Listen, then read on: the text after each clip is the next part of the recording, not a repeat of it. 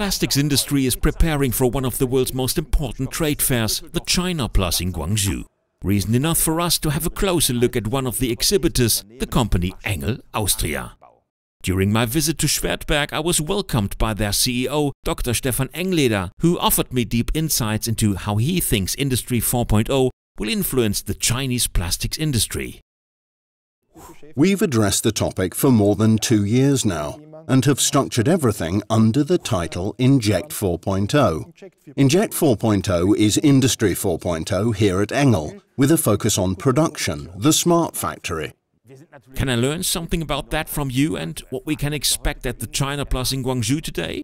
Yes, you can. To make everything a bit more accessible, because Industry 4.0 is often so visionary, we want to introduce you to 2 products. Here for the measuring of screw wear called the eConnect monitor, and here a product for mold tempering called the IQ flow control. How important is service in the era of Industry 4.0? Service is ever more important and becoming smart. That sounds plausible, but doesn't that become more expensive for customers? No, it doesn't. With condition monitoring and predictive maintenance, we have the possibility to exchange components and wear parts only when it's really necessary. Simultaneously, we can maintain availability. But now my colleague, Christoph Balker, will show you IQ Flow Control, an example of smart machine from ENGEL. Great, I will head over there now. And we'll meet again at your trade fair booth at the Chinaplas. Many thanks. Bye. To set the process optimally, one must have the mold tempering under control. Faulty mold tempering is still a reason for many faulty components in global injection molding production. Well, faulty parts are something you want to spare your customers, right? Exactly, and that's why ENGEL has addressed the area of mold tempering for many years now. New at the Chinaplas, alongside our eFlowmo device, is our eTemp device, an integrated tempering device in our machine control system. All the data runs together on one screen, on which eFlowmo and eTemp are displayed together, enabling them to be optimized together.